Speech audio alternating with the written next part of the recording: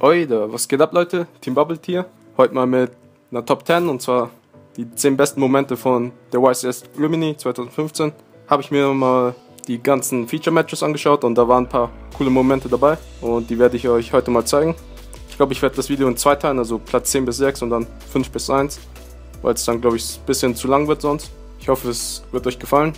Da haben wir auf Platz Nummer 10 einen Clip von der 7. Runde. Zwar Top-Deck der Spieler unten ein Hero List, nachdem der Gegner mit ziemlich guten Zügen schon mal ein Feld von Darklaw und ein paar Verdeckten beseitigen konnte und alles herumgespielt hat und der Hero-Spieler hatte dann nichts mehr und dann Top-Deck der Hero List. Well, that was a smashing top deck. He plays a hero lives. Ah, this is how you do it. All right. Okay, so he's going to pay half of his life points here to be able to go and search for a Shadow Mist, or to summon an elemental hero from his deck, which is probably going to be Shadow Mist. And then Shadow Mist's effect triggers, and he can go get a mass change. However, this isn't as good as it potentially could be because Unicorn is able to negate the effects of the extra deck monsters, so that might not be as useful in this particular situation. Right. Let's take a look at his hand. I don't think Marcelo has a Valkyrus to stop the attack over Unicorn though. So Marcelo only got a Necros of Brionac. Yeah, so that's, I think this is very much going through here, and he's going to be able to just take that out. And there's the elemental hero Bubble Man. Yeah, so many special summons here. He's gonna make a Dweller, and then he's gonna mass change that into a Darklaw. I think Darklaw's gonna go over the Unicorn. Yeah. All of that pretty straightforward. Yep. And it's one of these games where one player really doesn't mind losing his own cards as long as his opponent is also losing cards. In this case, the hero player. Yeah. Generally speaking, he does have the stronger monsters, and Marcelo's deck needs to go into these combos, like make use of several cards in the same turn to unleash those powerful plays. Whereas Simone, very often, he just has to draw like one card and suddenly he's got all he needs. Yep. So he's the one that is getting a lot more out of this situation with both players losing cards. Yep. And now Marcelo's left with just the Necros of Brionac, draws another card for his turn, but don't forget the ritual spell cards in the graveyard, although the Abyss Dweller just shut down that line of plays. Auf Platz Nummer 9 haben wir auch aus der 9. Runde einen Moment, und zwar hat der Kosmos-Spieler einen Move ausgepackt mit Instant Fusion, den nicht mal die Kommentatoren gesehen hatten. Und die waren die ganze Zeit verblüfft, wieso er mit den 2-4ern nicht auf Castell oder 101 gegangen ist, um Valkyros zu beseitigen. Und dann hat er Instant Fusion aktiviert und dann damit den Valkyros beseitigt.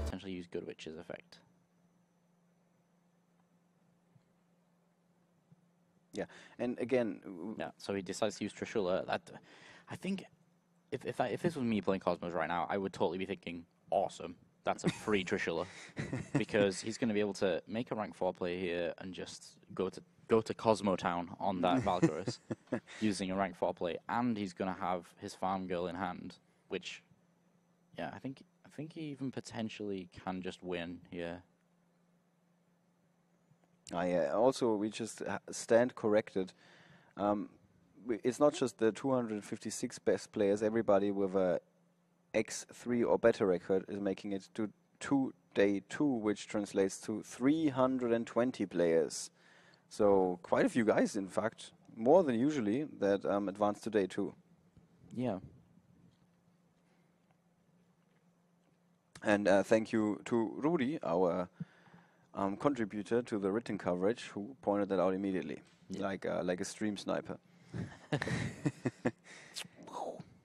That was my sniper impression. Did you like it? Yes. Good. So here we go. He's going to look through this extra deck here and decide what's the best way to deal with this Valkyrus. Now, I'm thinking potentially a 101 or a Castell is probably the best option. And we have seen a couple of players yesterday not playing 101, and even though I'm not familiar with all the Italian card names, he's not playing 101. Yeah, I don't so see it's going to be a 101. Castell.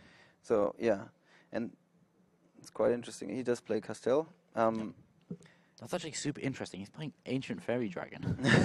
That is crazy. If you manage to get Ancient Fairy Dragon off on Cosmotown, you get to add a card from Cosmotown, and you get to add another Cosmotown. Wow, that's an interesting one. That's great.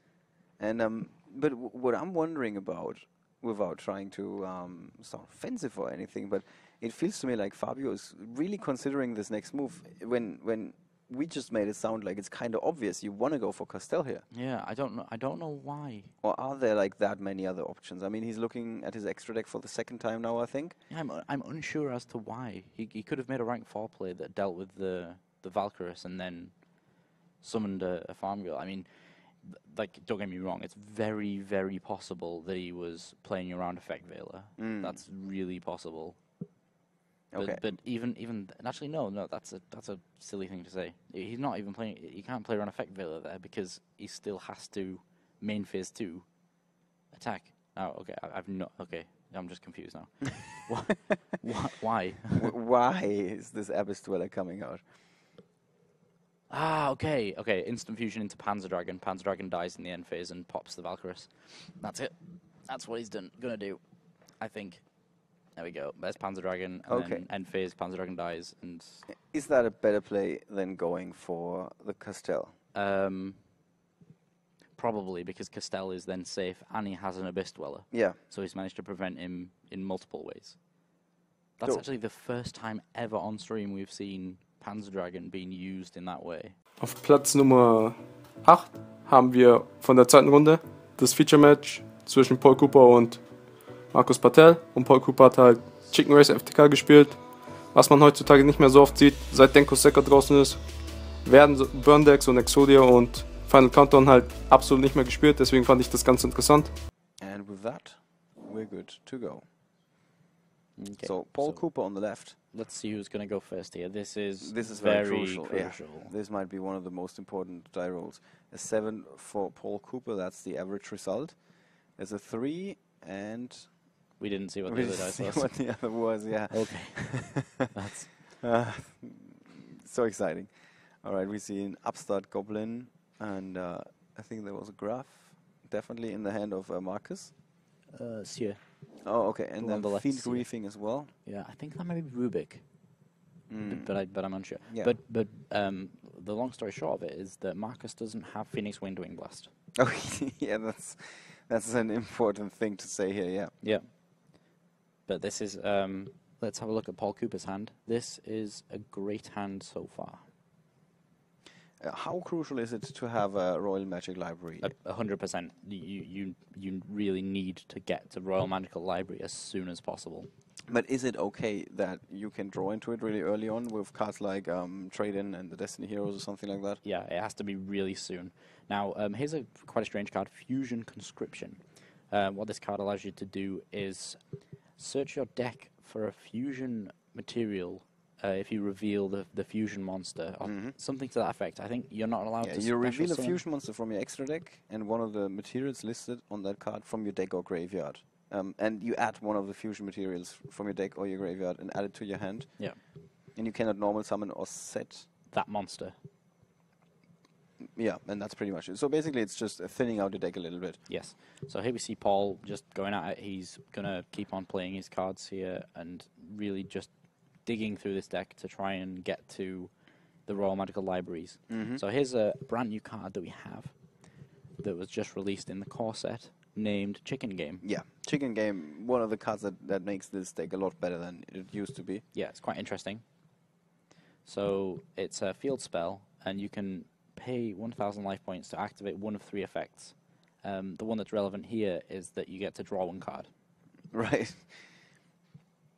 Basically, so you have another way to thin out the deck, and there's also a target for terraforming. Yes, exactly. Which should be mentioned, yeah. Yeah, and again, it's a target for Pseudo-Space, another card that Paul Cooper is playing, which allows you to banish 1 field spell from your graveyard, and Pseudo-Space becomes that field spell. Right. So Paul Cooper has actually drawn a life equalizer quite quickly here, which isn't really what he wants. Yeah, he wants that, but that's one of the cards he wants to draw very late. Yeah. In his turn rather than very early.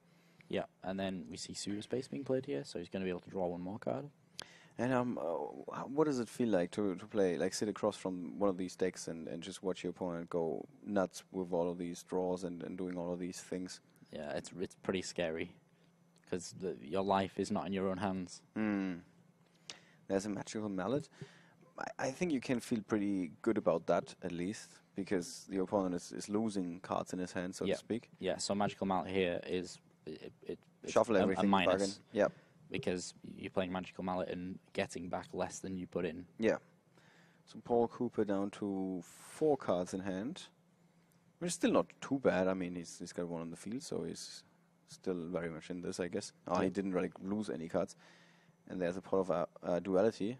Yeah. And there's the Royal library. Magical Library. And let's see if he can now suddenly shift gears, so to speak, so and go into turbo mode. He did have a trade-in and a magical explosion in hand, so not very useful. Nope, so he's going to play... The mallet again, the magical mallet. So as we were speaking about earlier about the Royal Magical Library, that now has 1 counter on it. As soon as that reaches 3, you can remove all those counters to draw a card. Right. So 2 draws only for Paul Cooper, and he needs to find something that will allow him to dig further into his deck. He didn't, and that's pretty much it. Yeah. So there is no other win condition for this deck. You only go for this combo, and if you don't hit it, you're basically going home. Yeah, so... Auf Platz Nummer 7 haben wir von der dritten Runde und Serien, der in einem Shadow Mirror Match spielt und der Gegner hat Konstrukt draußen und für Shadow gibt es da nicht viele Wege, den wieder zu beseitigen. Und da packt Umut den originalen Trishula aus. Alright, second turn. Yeah. In extra time. In our round 3 only. Yep. Well, if all the rounds are going to take this long, it's going to be a We're gonna be here a while. Yeah. Because we're not used to this after the first and the second round, that we're like over in a flash. Yeah, you just blinked and it was over. Like some kind of magical explosion. Right. That was an amazing joke, Ollie. That was I know. That was a subpar laugh for such a good joke. I know. Rob, when this happens with Rob on the stream, he's then going to be quiet for the next 5 minutes and containing his laughter. Yeah, because he's just like holding it in. All right. The Denko Seka sent to the graveyard. Yep. Not that useful right now. No. Yeah, so it's just this game has been very, very grindy, shall we say? Yeah. And there's the first mathematician that we've seen, Yeah. which is quite strange considering. There were times when we didn't have much to talk about in Shadol, and we were just like debating whether Armageddon Knight or Mathematician was the right choice. These two guys are both going with Mathematician. They're actually maxing out on it. Yeah. So, okay, this is interesting. Umut may be trying to make an armory arm play. Now, that might just be There's the me being crazy. Or he could be making Trishula. Like the good old version of Trishula, Yes. not the Yes. Necros Trishula that you usually see all the time. Yeah, Trishula is actually my favorite card in the whole game. So I'm quite excited about the thought of this. But he's immediately regretting that somehow. Yeah. Come on, just play Trishula, please. Please just play Trishula. That'd make my day. Yeah, I mean, is there reason not to? That's the question. Well, it would deal with that construct pretty swiftly. It would just be able to banish it immediately, and then, Trick Clown just gets disappeared real quick. Okay, so he's going to attack that Falco. And he has nothing to summon back with it, which is great. He's going to attack into that, and then after that, whether he's going to pay for it... Yeah, so he decides to pay. But that looks like a much, much better line of plays. Yeah, I know, but it's not a Trishula, is it? Yeah, but we could still... Yeah, we could still see Trishula here. Yeah, it's not like... Okay, this is interesting. So he gets to summon the Shadol Core and attack into the Trick Clown. So Trick Clown's effect can only use once per turn, and now we're going to see a Trishula to deal with that construct. And Federico is getting ready to banish it already. Yeah. And yep, yes, there is a 3-headed dragon Wow. It's been a while since we've seen that. It has card. been a while, and Yeah. that feels so good to see Trishula being played again. In case you guys forgot how these cards are called, those are synchro monsters. Yeah, it's not always about the blue ones, the fusions, Yep. and the purple ones, the rituals, and of course the exceed monsters. No, there are also synchro monsters, and they used to be extremely powerful. Yeah, so this being the original Trishula has an even more powerful effect than the Necros version of Trishula. This one, you can, even without your opponent having a card on the field, in the hand, and in the graveyard, you can banish one from each zone. Right, and now Umud is in the most commanding position. that he's Yeah, ever there been we in. go. Und auf Platz 6 haben wir gleich die erste Runde, das Feature-Match. Und zwar hat dieser Italiener, der auch bei der Weltmeisterschaft war, gegen ein Mädchen, das Batteriemann gespielt hat, verloren. Also ich will nicht sagen, dass es schlimm ist, gegen ein Mädchen zu verlieren. Ich habe auch mal auf der YCS gegen ein Mädchen verloren. Aber man unterschätzt sie auf jeden Fall. Und dann spielt sie auch noch ein Deck, das man unterschätzt. Und er war halt gerade ziemlich gut unterwegs, hat die italienische Meisterschaft gewonnen, dann Europameisterschaft, Top 4 und dann Weltmeisterschaft war er auch mit dabei. Und dann trifft er halt auf ein Mädchen, das er unterschätzt und Batteriemann, das er auch unterschätzt. Und dann wird er halt hart geknechtet. Fand ich ganz lustig. See its effect again, and the 9 volt's going to be special summoned.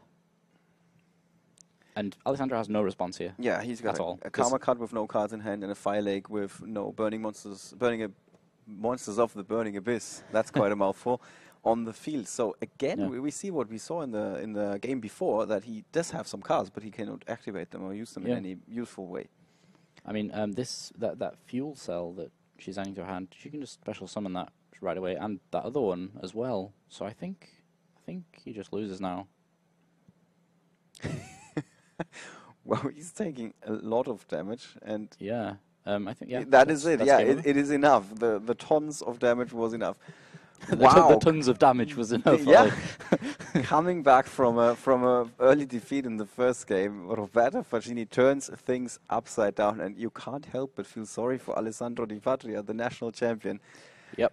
Wow, he's being shown how it's done. I think we should go outside and tell everyone that they should be playing battery and not bunny fists. Batterymen are a thing, and wow, Roberta Facchini, what a start into the day for her. Yeah. Taking down the national champion, Yeah. former world championship competitor, and this is basically like a roller coaster ride for Alessandro. Earlier this year, wins the national championship, feels like he's here. Goes to the European Championship, ends up in the top 4, feels like he's even higher than before. Goes to the World Championship, doesn't do so well, maybe he goes a little down, and now suddenly he loses in the first round of YCS Rimini. So talk about it like a major drop there. Yeah, well,